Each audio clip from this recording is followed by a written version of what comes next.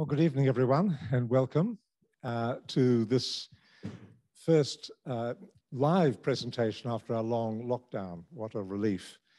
And it's a very special presentation this evening. Great pleasure to welcome Mariana, who's going to be talking about From Scotland with Love. Mariana is a postgraduate student in science communication at this university. So a very welcome addition to our historical community. And I won't say anything about how Mariana got involved with this project. I'll leave that to her. But Mariana, looking very much forward to your presentation.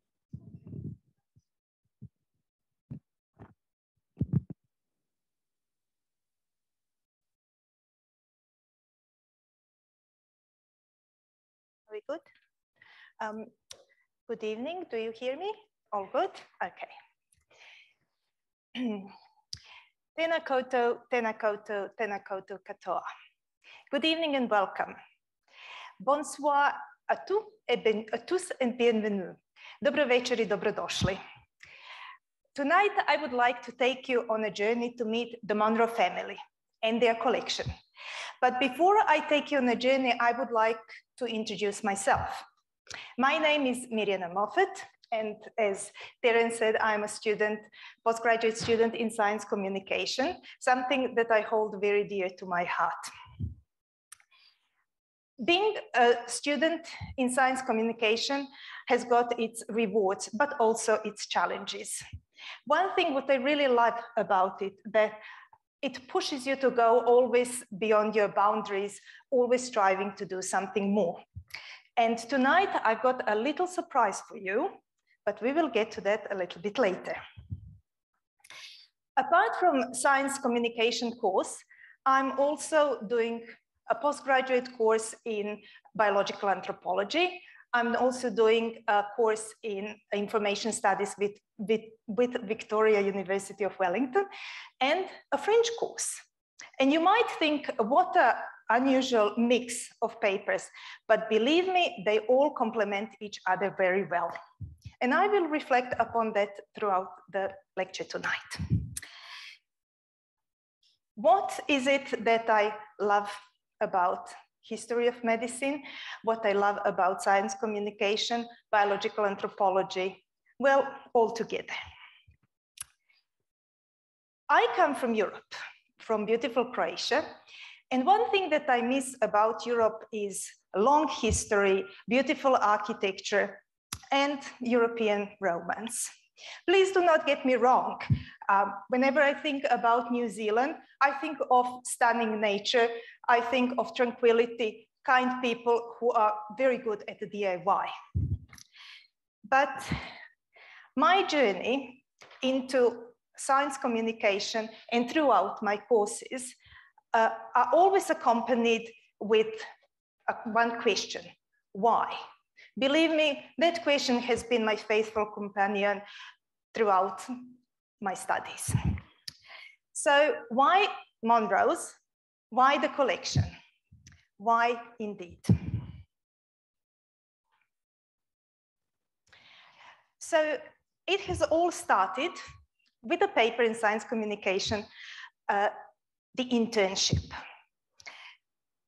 I have always been a great admirer and visitor of museums and libraries, galleries, and I was truly hoping that my internship would be somewhere around there.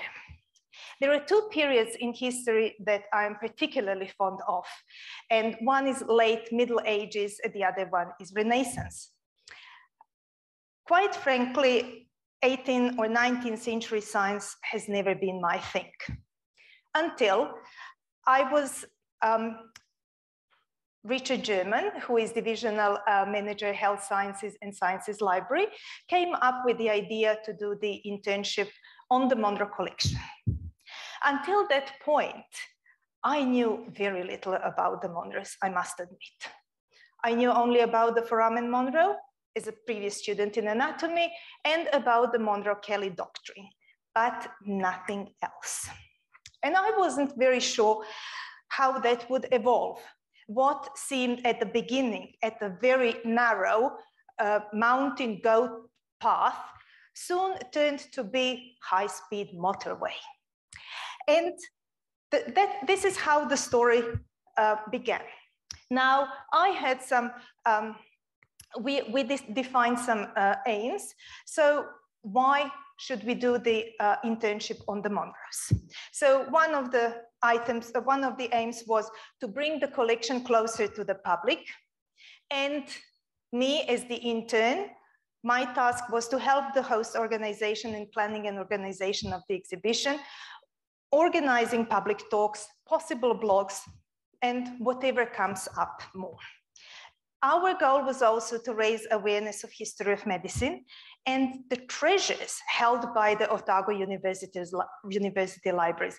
And believe me, there are many.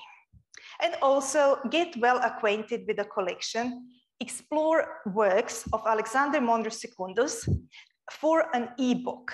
So as a student in science communication in my last year, we were challenged, it was actually a requirement, to do an ebook. That was the final assignment.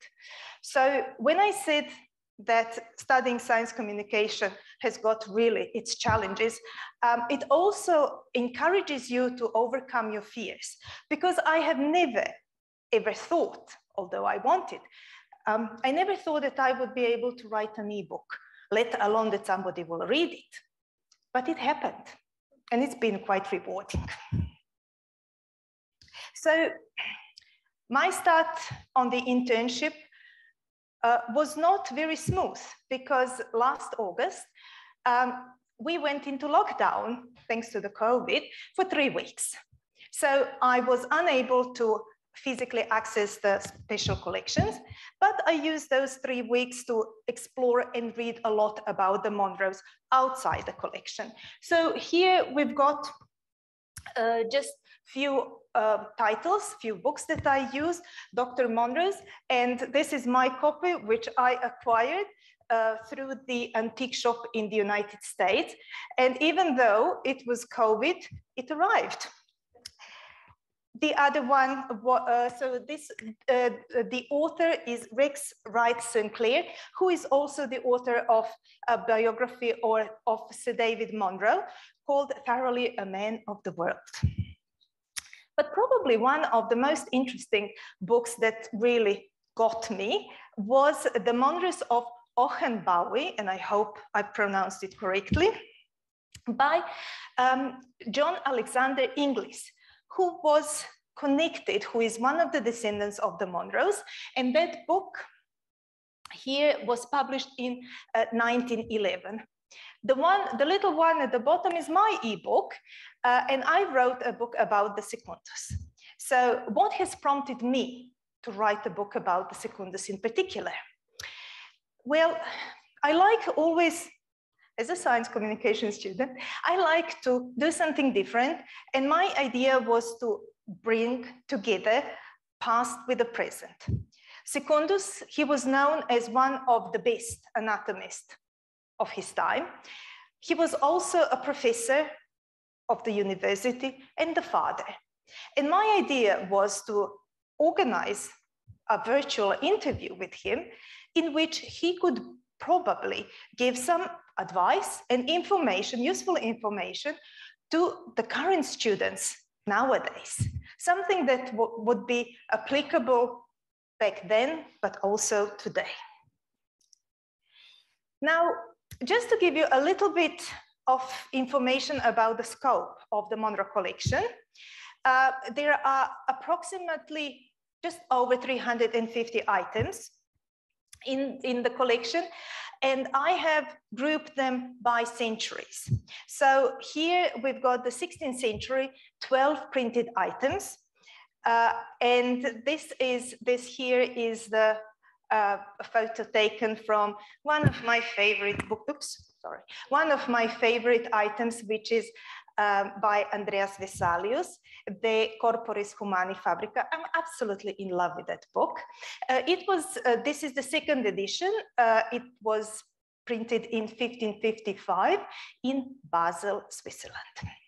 The other one, also absolutely stunning, is Galen's Opera Omnia, or his complete works, published in 1556. Now, why did I choose these two particular items to be representatives of the 16th century works? The first one, Vesalius, his illustrations of his drawings of the human body are so impeccable, absolutely stunning. But the Galen one, I find him very interesting because on the side here, you can probably see there are some scribbles. And these little scribbles were done by Secundus himself, which means that he was quite a good student. He was studying hard. Here or in this corner, we see his scribbles in Greek. The ones at the bottom were in Latin. And what does that tell us? That they were very, very skilled in absolutely good command of classical languages, both Latin and Greek, but also due to their studying abroad, they were very fluent in German, French, and maybe some other languages. Both Vesalius and Galen were written in Latin. But what is interesting about this 17th century item, Hippocrates, published in 1657 in Geneva, was that it has got on each page, it has got two columns.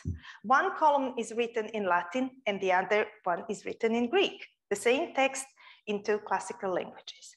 Isn't it marvelous?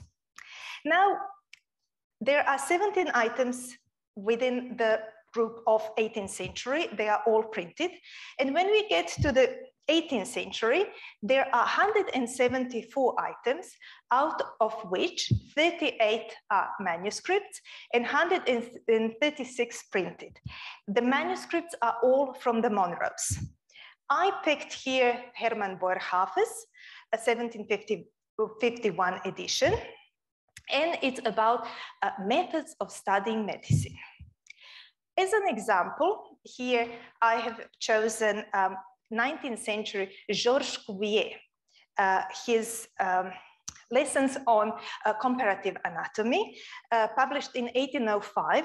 And can you imagine that beauty? It's written in French, and that's where my studying of French comes very useful. Now, there are 147 items here, out of which 8 manuscripts, mainly tertiuses. We will get to that later. And there are about 139 items printed. So who were the Monros? Instead of me giving you the introduction to Monros, I've got a little surprise for you. And as a student in science communication, I have actually done something that I have never done before. I've made a little documentary. So I will let you enjoy 10-minute documentary. So would you mind just making yourselves comfortable? And with the sounds of the ocean waves, let's go and meet the Monros.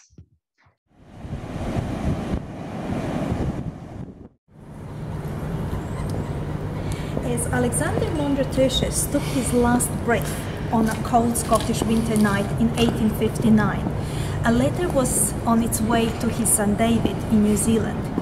He was to inherit a library and a large number of specimens collected over 150 years by 3 generations of professors and chairs in anatomy at the University of Edinburgh. In 1871, over 350 books and manuscripts left the shores of Scotland. It would take 58 years until the collection reached Medical School Library at the University of Otago. The collection tells the story of their lives, medical achievements, and the times in which they lived.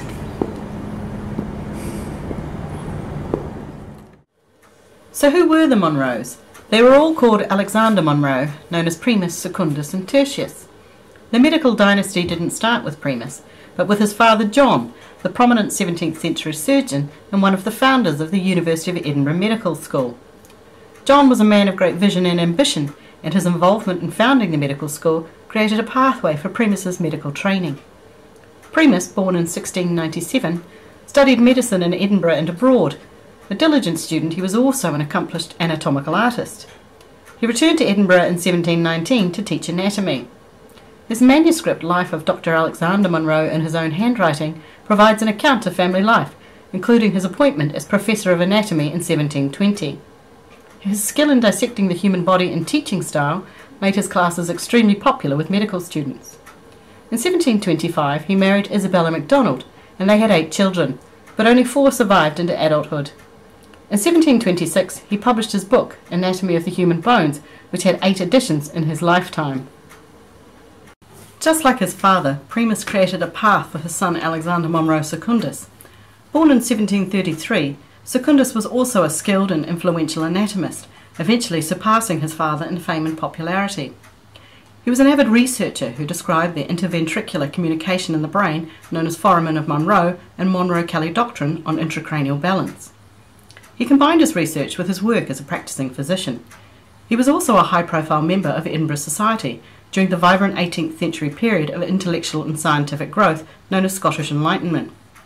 Secundus dedicated his PhD thesis to his father and wrote, "Since there is no one to whom I owe more, or I would please him whom I have dearer, or prefer to emulate who needs less flattery, he deserves more respect. I pray that you receive this dissertation dedicated to you, Father, excellent teacher, son, student, professional rival, as a monument of gratitude to your soul." We know quite a lot about Secundus from the memoirs written by his son Tertius. But what does he say exactly? His father, that means Primus, had designed him for the medical profession and also indulged the hope of deriving assistance from him in teaching anatomy. Dr. Monro Secundus was peculiarly fitted for this latter duty. He possessed an insatiable thirst for medical knowledge, an uncommon share of perseverance, and a very good memory, for the cultivation of which he had been very much indebted to the excellent discipline of his mother, seldom forgetting any circumstance of moment which he had observed in nature, heard in conversation, or gleaned from books. Alexander Monro Tertius, born in 1773, graduated in medicine in 1797 and moved abroad to continue his career. In his absence, he was appointed professor and chair in anatomy by his father Secundus and returned to Edinburgh to teach. Nepotism was a common practice at the time, and high-profile positions were considered inheritable. However, Tertius was lacking the drive and ambition of his namesakes, and his reputation fell well short of the illustrious ones of his predecessors. He resigned in 1846, aged 73, thus ending a 126-year tradition of holding a position of professor and chair in anatomy.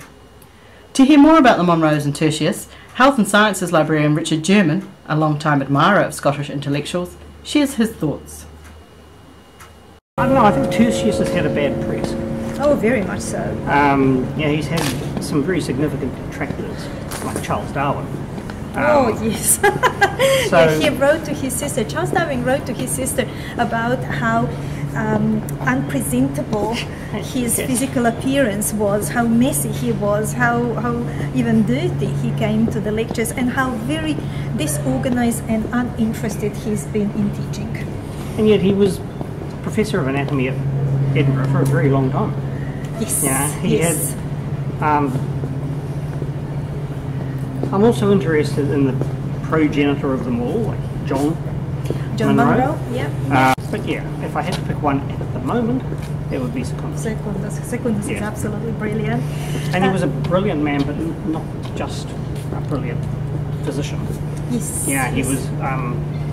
He was a good member of the society. He contributed a lot to his community. He had such a variety of interests. Yes, he did. And so that's something that has been really what's kind of a impacted renaissance me. man. Tertius's son, Sir David Monro, inherited the collection and organised its journey to New Zealand. None of Sir David's sons were interested in medicine, so he bequeathed the collection to his son-in-law, James Hector, a practising physician. Upon James's death in 1907, his wife Lady Hector donated the collection to the General Assembly Library in Wellington. The Monro collection is currently on loan to Special Collections at the University of Otago Central Library, and it has great responsibility in preserving such a valuable collection. Alexander Ritchie is a special collection subject librarian whose experience and skills show that multiple factors need to be considered when handling and storing old manuscripts. We have a responsibility to future generations to ensure that they're available for the generations that are yet to be born to be able to access these, as well as to enable folks now, such as yourself, to come in and research with the collection and experience it. So many of the works, Monro works, and many of the other works in special collections require special conditions to do that, to protect them and ensure that future access. So low light, steady temperature, stable humidity. And so to help with that, we have climate controlled stacks. We keep them closed, only staff access the stacks. And we also work with our library bindery to provide special packaging to contain and protect fragile items. And in terms of access, we provide access in person and from a distance. But when people are accessing items in person, we require careful handling. The items have to stay on site, so they can't be taken away from the library. But we also hold exhibitions and put those exhibitions online and provide digital images of items wherever possible. Why is this collection important, and why should we care? Collection as such is really, I consider it to be the founding collection of the medical library. Even though there'd been, as I said, there'd been a library here since 1912, the collection arrived in 1929, but prior to 1929 there was nothing really of any significance in the collection. Having the Monro collection here put this library on the map, so to speak, internationally, because we had a collection of 16th to 19th century material that actually nobody else held. Well, the manuscripts from the Monros themselves, those are unique. It's also important, I think, because Dunedin, it's named after Edinburgh in Scotland, Dunedin, which is the Gaelic name for Edinburgh. It cemented our relationship being a Scottish influenced university in the Southern Hemisphere. So Edinburgh University is where the Monros taught, you know. So it's nice to have that connection to Edinburgh. But the collection itself, I think, is absolutely fundamentally important. Nearly 100 years have passed since the Monro collection arrived in Dunedin. I hope that some other equally remarkable collection is on its way to these shores. No matter how long it takes, I hope it will be worth the wait, just as it was with the Monro collection.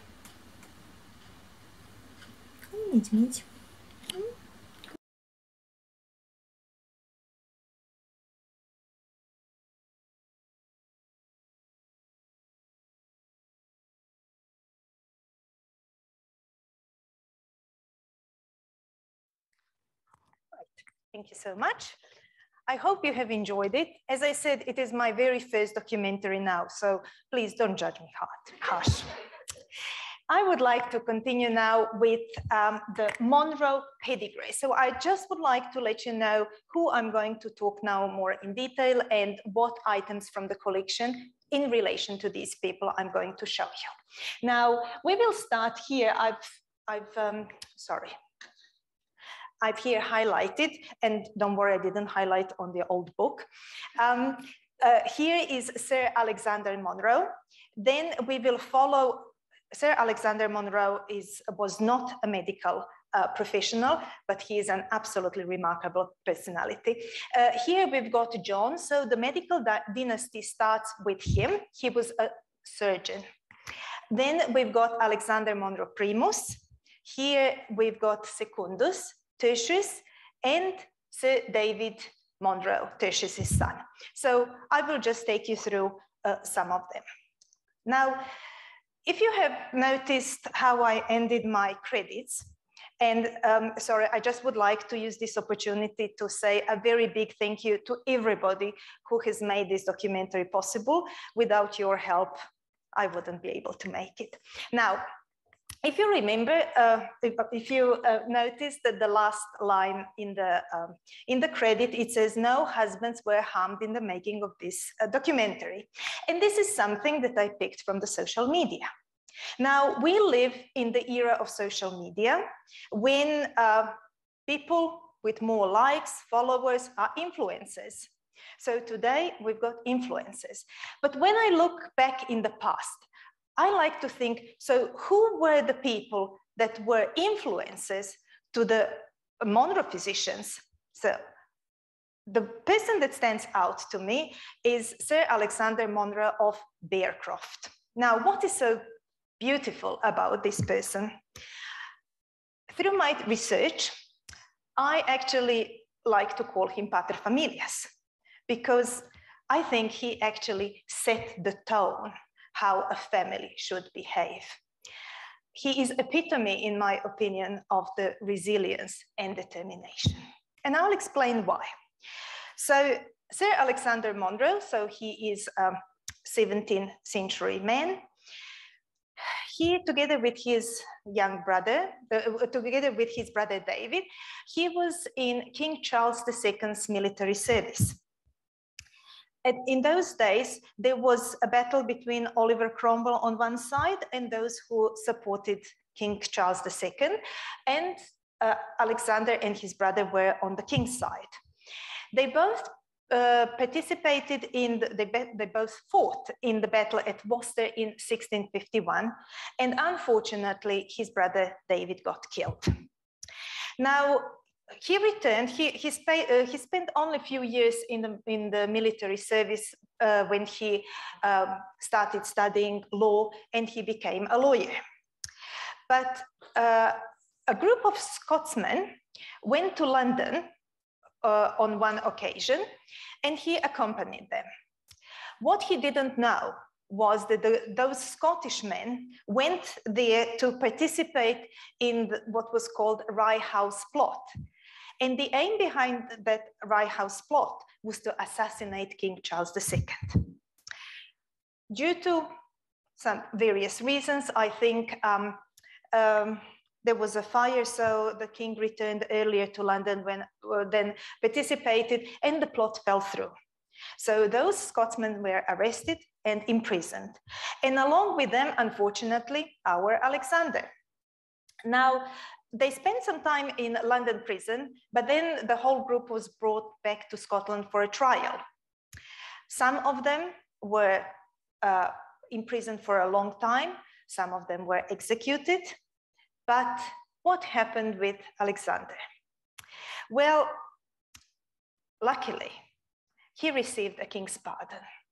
And there is I believe there is a reason for that. I think that King Charles II knew his brother David, and he knew that his brother David died fighting for the king. So I think that it was one of those ways that King Charles pardoned him, knowing that even Alexander was on his side. And this is something that Alexander spoke about it throughout his life. There were two things that I think marked Alexander's life. One was his feeling of guilt because he survived his brother, who was killed very young. The other thing was, once he was pardoned, he still served a year sentence in prison, but once he was pardoned, what would he do? Well, he had to sit again the exam for practicing law, but then he decided to go into politics. And in 1791, he became a member of the Scottish Parliament, and in 1691, and in 1695, he was knighted. So when we look at that, he became a knight, and only 12 years earlier, he was on the brink of execution. I hope you will agree that this is the remarkable strength of determination and resilience.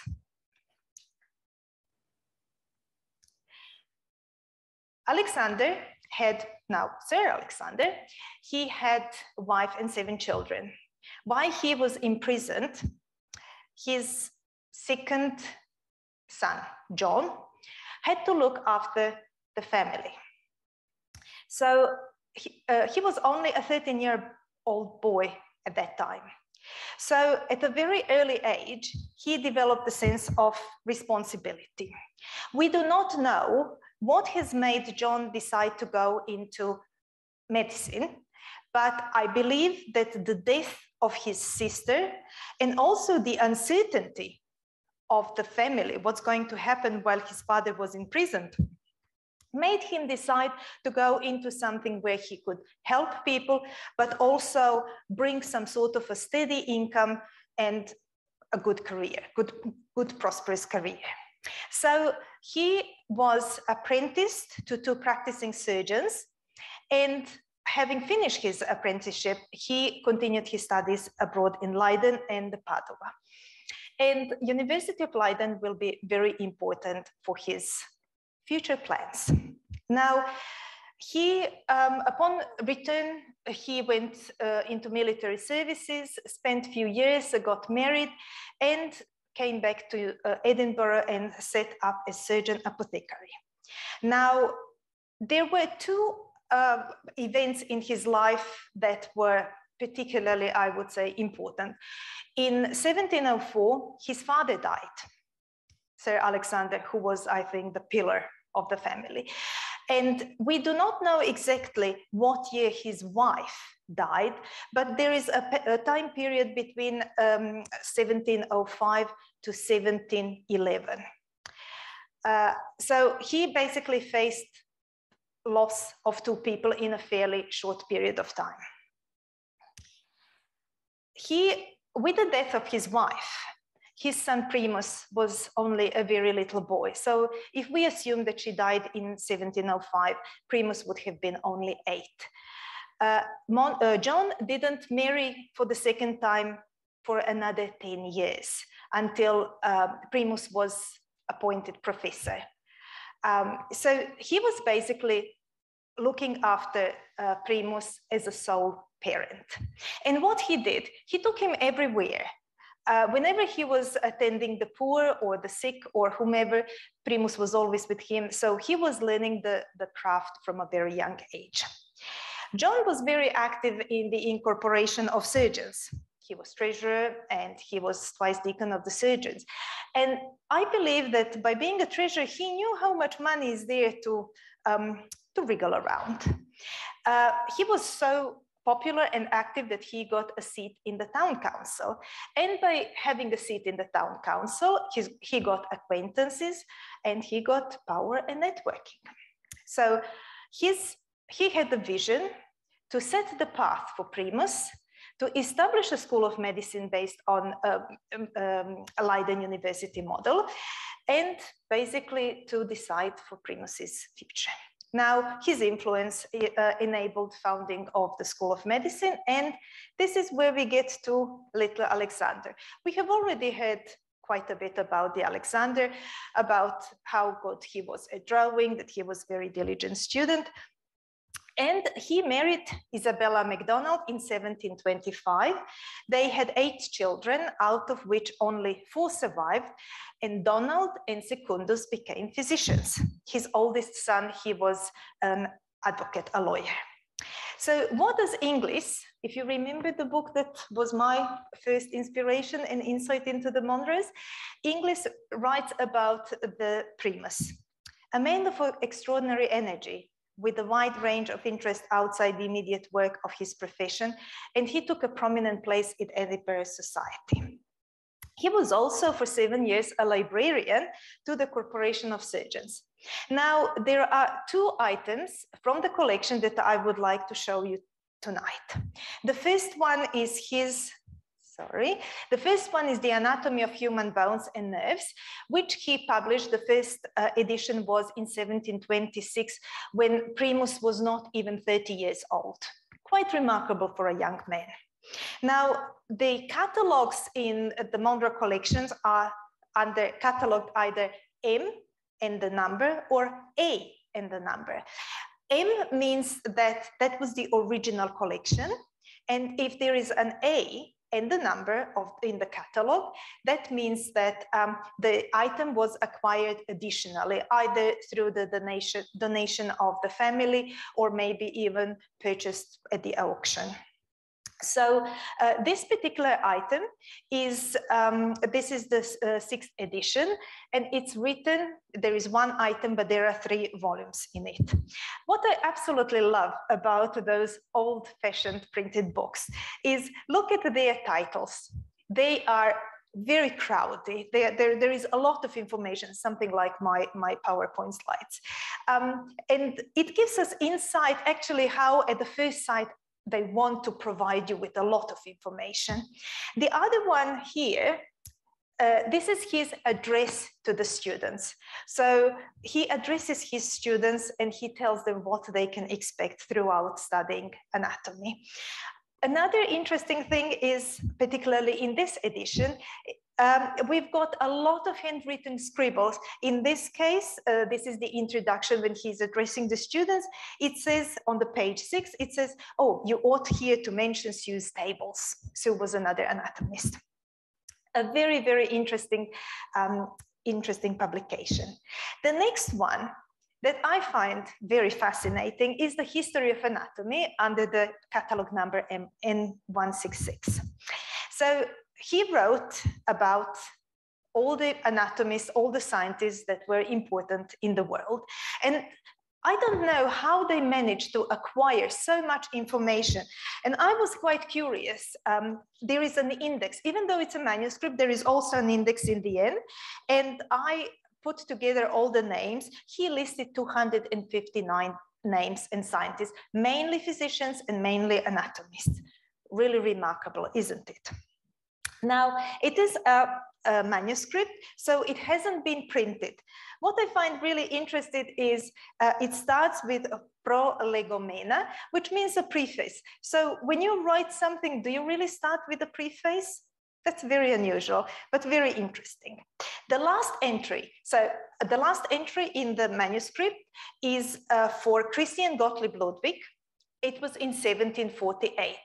We don't know when did he start writing it, but it tells us that he carried on writing until 1748. Now, we've heard in the documentary that Primus was a very even-tempered, that he was very kind, but actually he was quite a harsh critical thinker. And here on page 76, we've got the entry about Andreas Libavius, a Saxon, though not properly to be ranked among the anatomists, ought not to be passed over here, because he, in 1615, describes from some unknown Paracelsian the method of transfusion of the liquors of one animal unto the vessel of another as a cure of disease, for the contrivance of which some later authors proposed to themselves immortal honor. I thought that was quite neat. Now we get to Secundus. So we heard quite a lot about Secundus. He was really, really into it, but he also lived during the time of Scottish Enlightenment. So Tertius wrote a lot about what he was like, both as a parent and scientist, in his memoirs. So these are just a few facts about him. So he started teaching, co-teaching anatomy with his father Primus in the period 54 to 58, 1754 to 1758. So what happened there?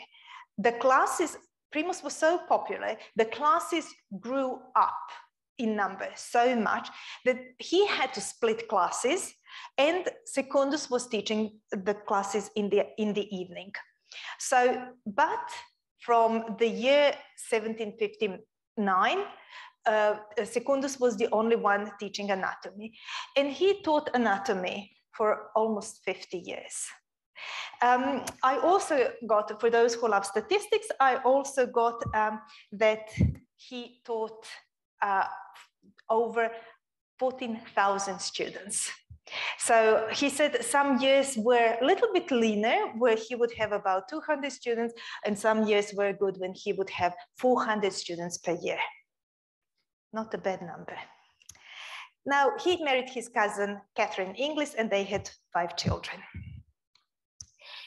There are 3 items that I would like to show you in the collection. One are anatomical lectures delivered by Secundus in winter 73-74. So he was born in 1733. So when he delivered that, he was already a 40-year-old man.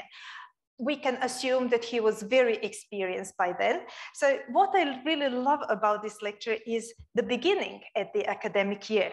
So this is how he addressed his audience, his students. Gentlemen, I love it. When we consider the office of a physician or surgeon, one of which I'm to suppose all present mean to be, which is to preserve health or to cure disease, i.e., to prevent or redress disorders in the human body, it will appear to you evidently to follow that the foundation of their science must consist in the just knowledge of the situation, structure, connection, and properties of the several organs, of the several powers by which its functions are performed in health. This knowledge being acquired by, taken asunder the parts of our body or by dissecting it, the art is termed anatomy. When I read that for the first time, I pictured myself wearing a very long gown with a starched collar. I don't know, that was just the impression. The second item is the history of anatomy. I showed you the history of anatomy that Primus wrote, and this is the Secundus's take with his own twist on the anatomy. Actually, they are slightly different. There are, of course, the names match, but the way he addressed it was completely different from Primus's. So he wrote them in 2 volumes. The first one is until the scientists until the 18th century, and the other one is from 18th century onward. Now, what is interesting is while Primus lists his scientists chronologically by centuries, Secundus does that by countries. He still has all the prominent scientists, let's say in the 17th century, but he would categorize them by their countries: French, Italians, the Dutch, the British, etc. Now, the third item that I would like to show you is the 3 treatises on the brain, the eye, and the ear, illustrated by tables by Alexander Monro in the year 1797. Now, in chapter 1, he gives the full description of the foramen Monro. But not only that. Here, so this is how this is the title page, this is the chapter 1. And here we've got the declaration signed by 4 professors in which they say, "We whose names are subscribed hereby declare that on the 13th day of June 1794, Dr. Monro demonstrated to us in the anatomical theatre the human brain cut perpendicularly at the right side of its septum lucidum, and along with it, a drawing of it marked in the table first, just finished by Mr. Fife. That we examined and compared these accurately together and found them to correspond in all respects. Particularly, we saw distinctly a hole or passage by which the lateral ventricles communicate with each other and with the third ventricle." Now, here it says that Monro discovered the foramen in 1753, and finally, they signed that declaration in 94. So it took 41 years. Oh, well, he was very patient. We get here to the tertius. Now, as Richard said in the documentary, Tertius had a little bit of a bad press, and I do feel sorry for Tertius, and I would like to give him justice. So yes, he was Massey professor, even when the way you look at him in the photo is not all stiff. He was not a very brilliant lecturer, but more importantly, he was more inclined toward physiology, not anatomy. He was much better practitioner than maybe even his predecessors. But what marked and what tarnished in a way his career were the anatomy murders that occurred in 1829. If you don't know, 1829. But not only in 1829. The problem of supplying bodies for dissection has been a century long, even since Primus's time. But in those days, they just limited themselves on body snatchers and grave diggers. In 1829, William Burke and William Hare, they committed 16 murders on fairly healthy bodies, including one child, and they were caught. So why did these murders occur? Primus was not into dissecting, and he rarely performed it. In order for students to learn well anatomy, there was a large increased number of students wanting to learn more, and there was a number of extramural classes.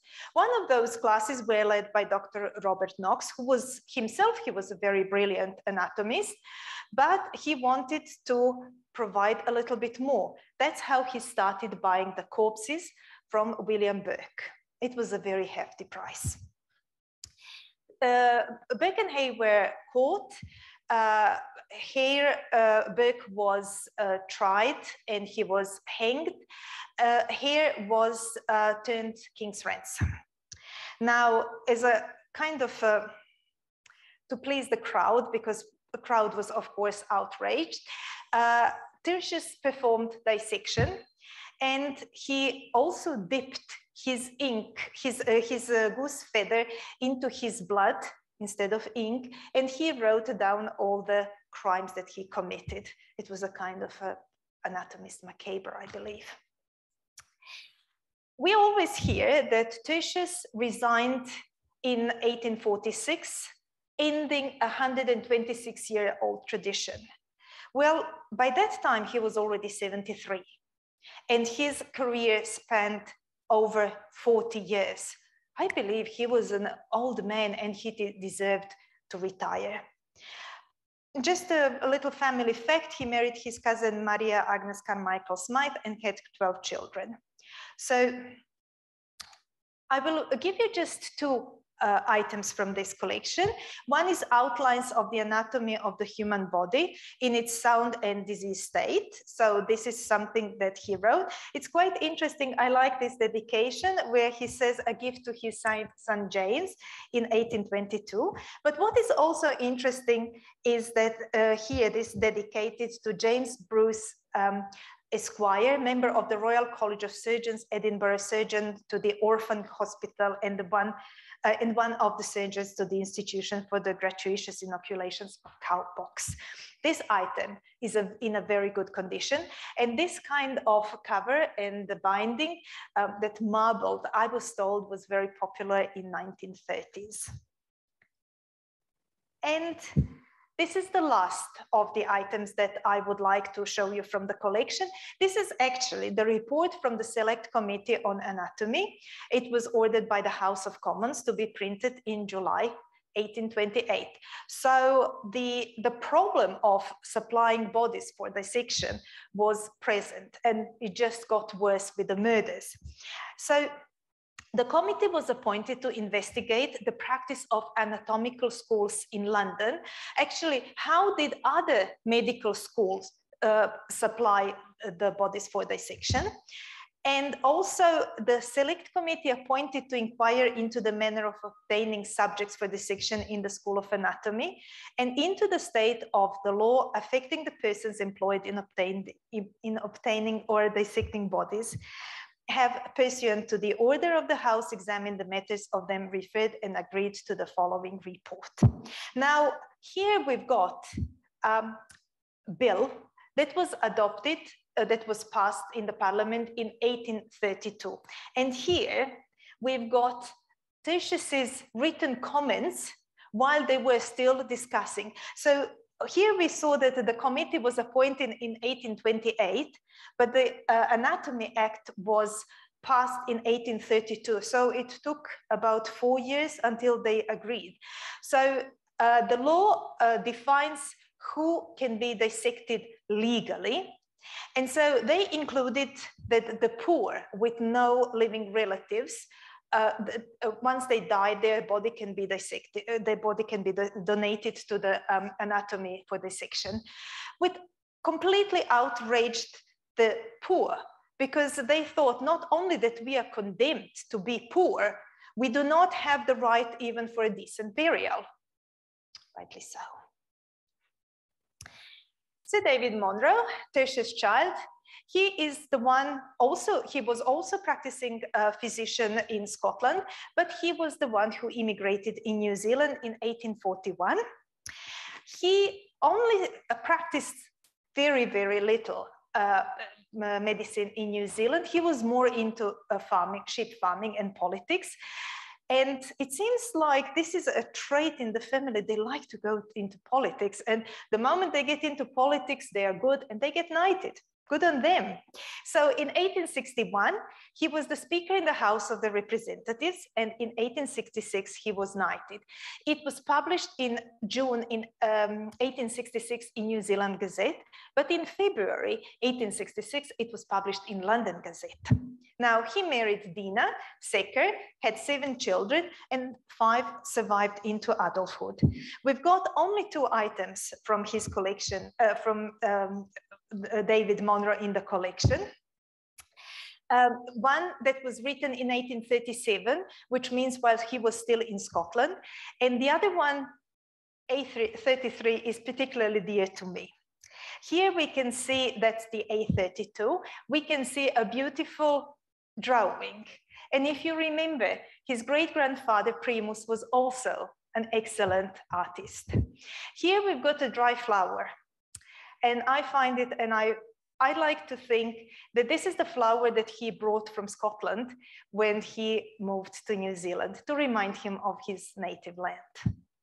Now, the archives of New Zealand have got a copy of Sir David's will, but this is now a New Zealand story, something that I would very happily tell you in some future lecture. Thank you very much.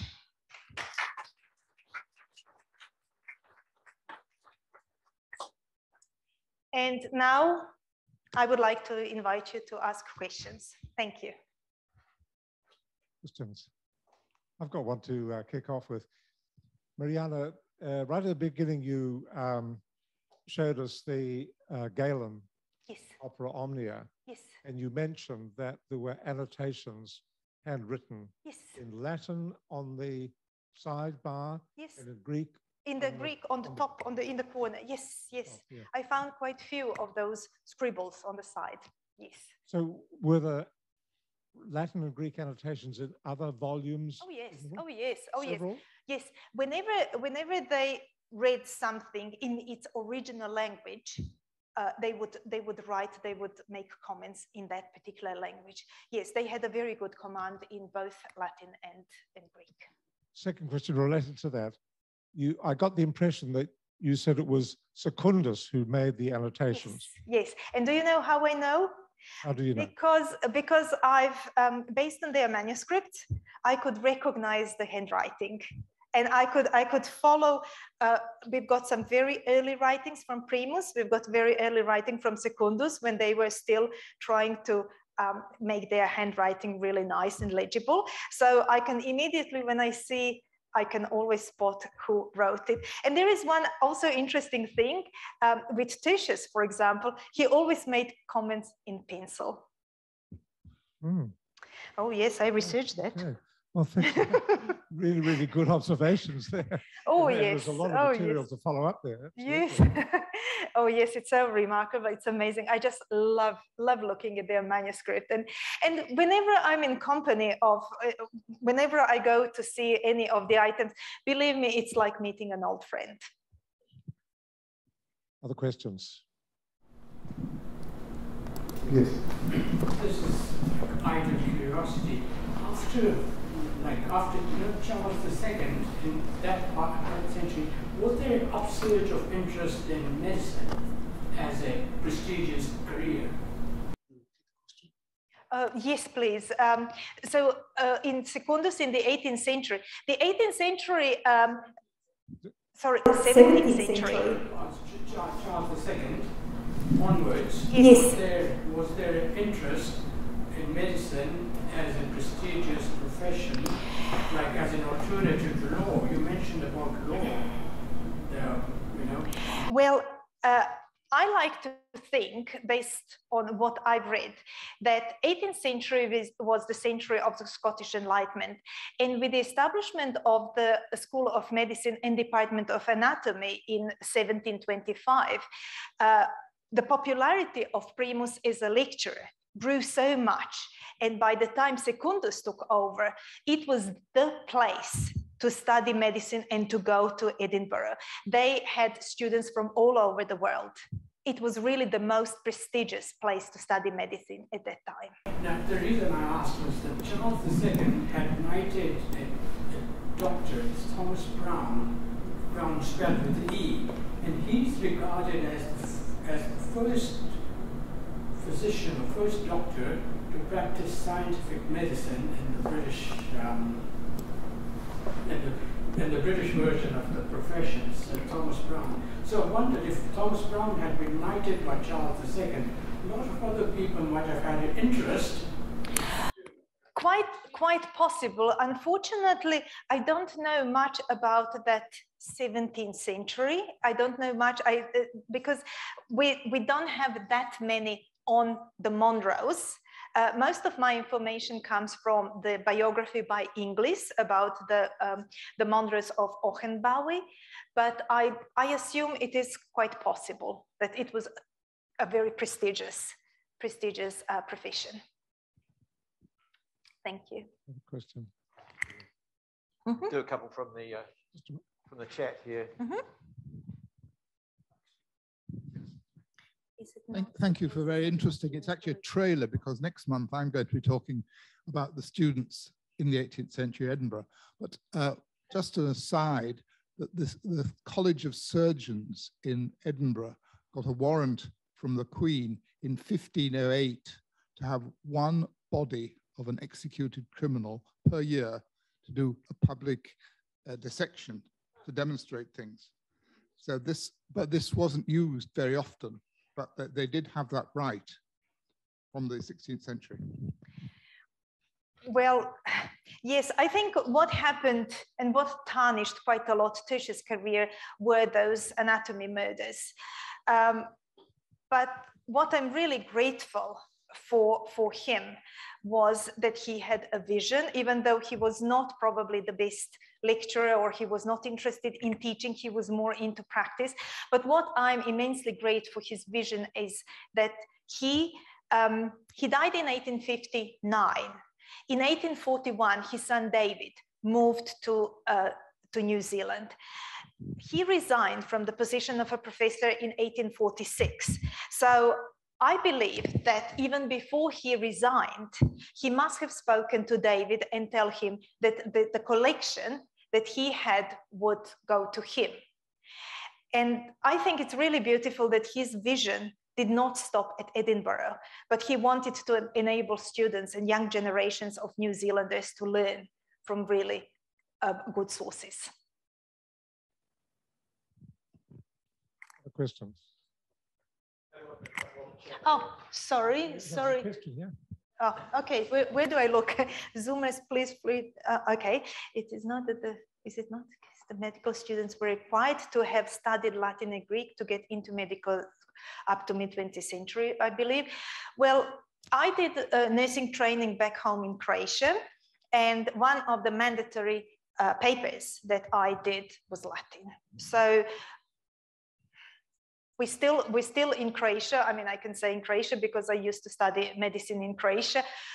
We still communicate in Latin, and every single part of the body is in Latin. So when I did anatomy back home, I'm sorry, I don't know how to translate into my language part of the body, but I know perfectly well in Latin. So I was a little bit surprised that here in New Zealand or the English-speaking world, people rely more on the Anglo version of the Latin terms, while we are still very, very strictly Latin-speaking.